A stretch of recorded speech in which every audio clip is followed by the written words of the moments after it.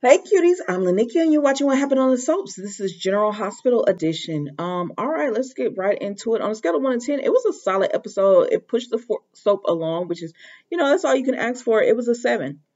Let's see, where do we start? Okay, so we see Anna, Elizabeth, and Laura. Elizabeth. We see Laura, Alexis, and Anna sitting around at the Court talking and everything.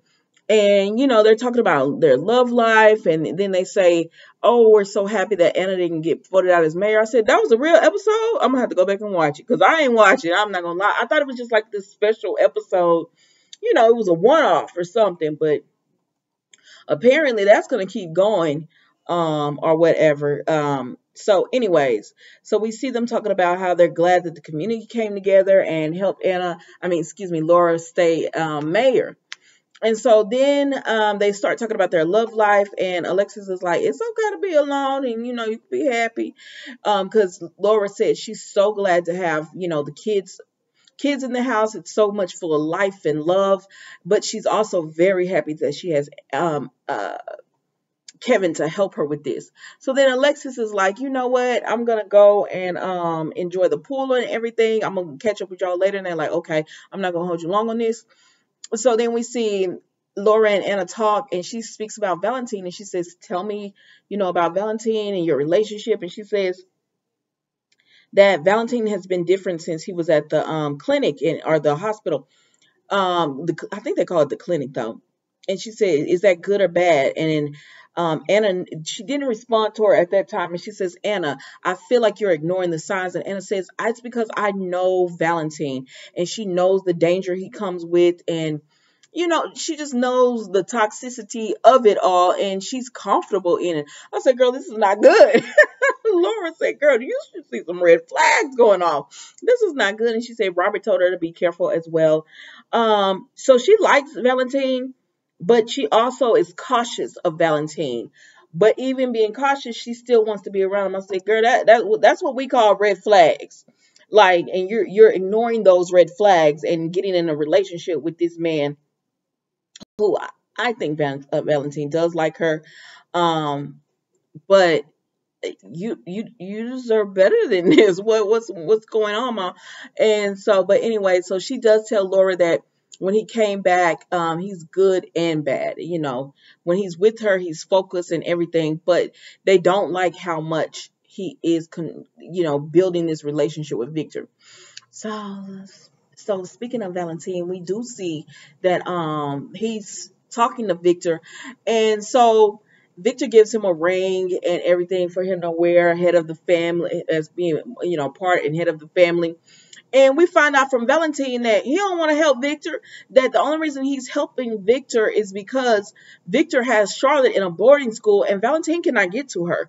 Victor is the only person that can withdraw her, that can physically go see her. All Valentine can do is talk to her and everything. And Valentine said he didn't want to help Victor anymore. And he said that would be unfortunate for Charlotte. And Valentine was like, don't you ever threaten my child again, because I'll cut your throat and I'll stop all this or whatever. And he said, spoken like a true counselor. I said, oh, Victor, real evil.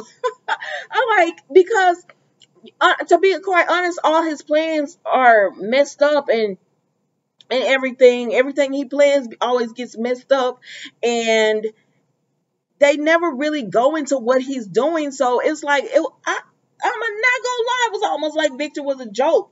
But when Valentine started saying that he's doing all that, and he's pretty much forcing Valentine to help by holding Charlotte, he was like, Charlotte is kidnapped and she don't even know it.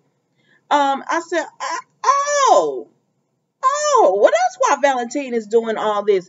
Now, I feel like Valentine should tell Anna this, because they could try to help him and everything. So, I mean, it's the soap. They're going to make it more complicated than what it has to be or whatever. So, but anyways, Valentine tells Victor that Laura is planning on getting him deported, and he wants Valentine, because he got the information from Martin, and he wants Valentine to help him not get deported. Now, I see why Valentine told Victor this information, because he's like, I have to have access to Charlotte or whatever.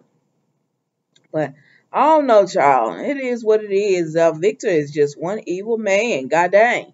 And so, anyways, so then, he tells Valentine, I'm going to need you to help me, make sure this doesn't go through with Laura. So then we see that, Valentine is walking backwards into the Metro Court. I guess I don't know if I don't know what he's doing. And then he sees Laura and he was like, got a minute? So he wants to sit down with Laura. And then we see Anna looking around. For some reason, she didn't look, behind her or to her side, and she's on the phone talking about, I need to speak about one of your patients, Valentine, and Victor is there listening or whatever. And that is it with them, y'all. Ooh. So then we see, who do we go to? We see Ned and Brooklyn. So Brooklyn comes in from running, and Ned says, you want to talk about it? And she said, no, you voted against Drew and Michael. He said, I'm not talking about that. My vote is my vote. My vote is my vote. He said, I'm talking about what's bothering you about Chase. And she said, yeah, it does not bother me. He was like, Brooklyn, yes it is. Because you like Chase. And she says, so she tells him everything that she did. And he said, see, we're a lot alike. He said, because that's exactly, Olivia is upset like Chase was, because she said that I made that decision on ELQ without consulting her, with letting her have some input, making the decision with her. And he said, same thing you did with Chase. And she was like, yeah. And she said, but I didn't ask him to defend me and all this kind of stuff. And he was like, she was like, Chase don't like me like that. And he was like, girl, yes he does. Any man that son lost his job, she said, he was like, I know he done got suspended again. And any man that has lost his job twice like that, it's for like over the same person. He likes them or whatever. And so she tells him about wanting to make him a star and all that. And so she said, my songs, I wrote for Valentine, for Lynx, and everything. I wake up thinking about him and, in my head and all that kind of stuff. And she knows she could help Chase, and which would help herself. He said, but I'm sure Chase saw it as you just trying to help yourself because you didn't let him in on the plan. She was like, you right. And so then he tells her Leo posted about Chase singing, and it had over 50,000 likes and everything. She said, man, I did a good job. I'm talented. And he says, Brooklyn, nobody does this alone. He said, at the end of the day, you wrote the song, Chase had to sing it, and then Leo had to promote it, put it out there. He was like, it takes a team. So stop just trying to go at this alone or whatever.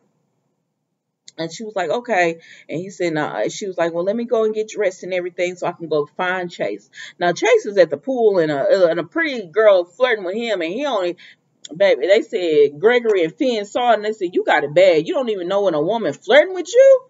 And he said, nah, I don't got it bad for nobody.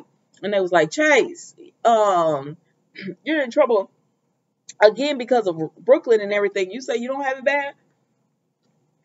So he starts telling them that they want her, and she wants him to be a pop star, and it's all about her, and everything going on with Lynx and all that. And Gregory was mean. So what's so bad about you being a pop star?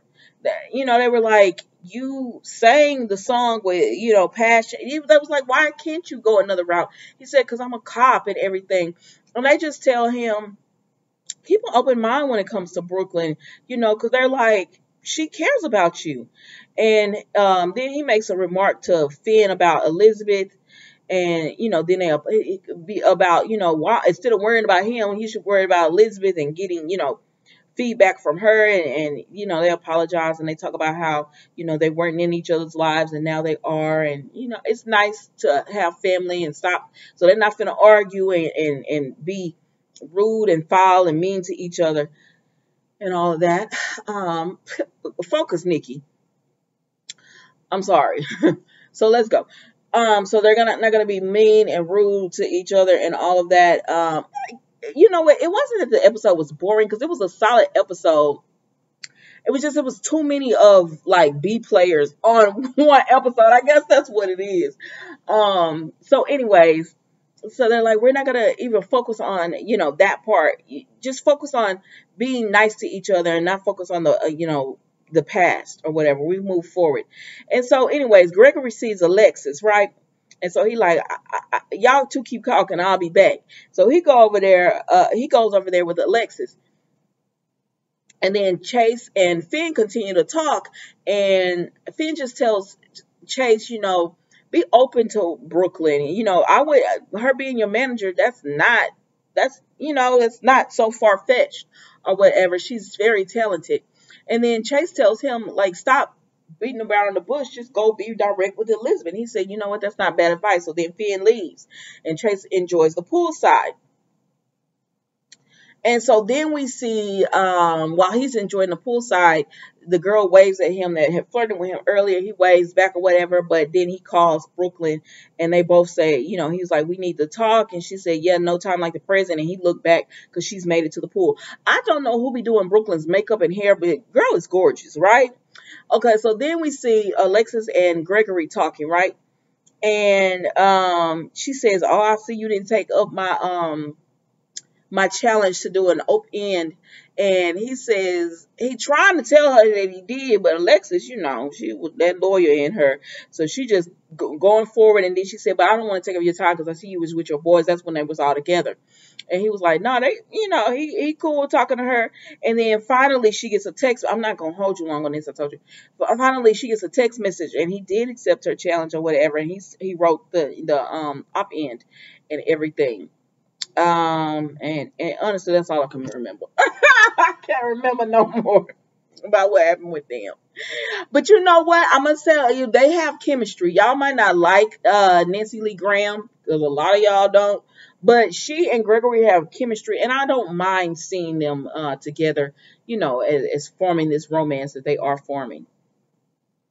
All right, so then we go to Elizabeth. So Elizabeth is at she's still at the getting help at the clinic and everything.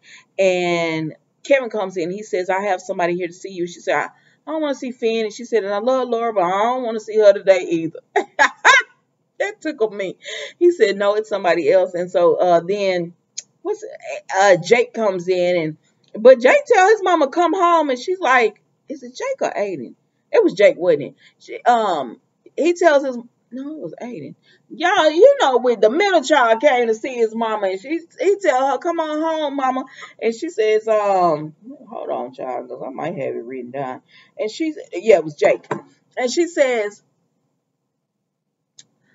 I'm still trying to get help. And he says, she was like, all these people are trying to help me, and you got to lean on support from your family. And so he said, what about our grandparents? So she finds out that the grandparents had emailed Jake again, and she says, you cannot talk to them unless you go through me.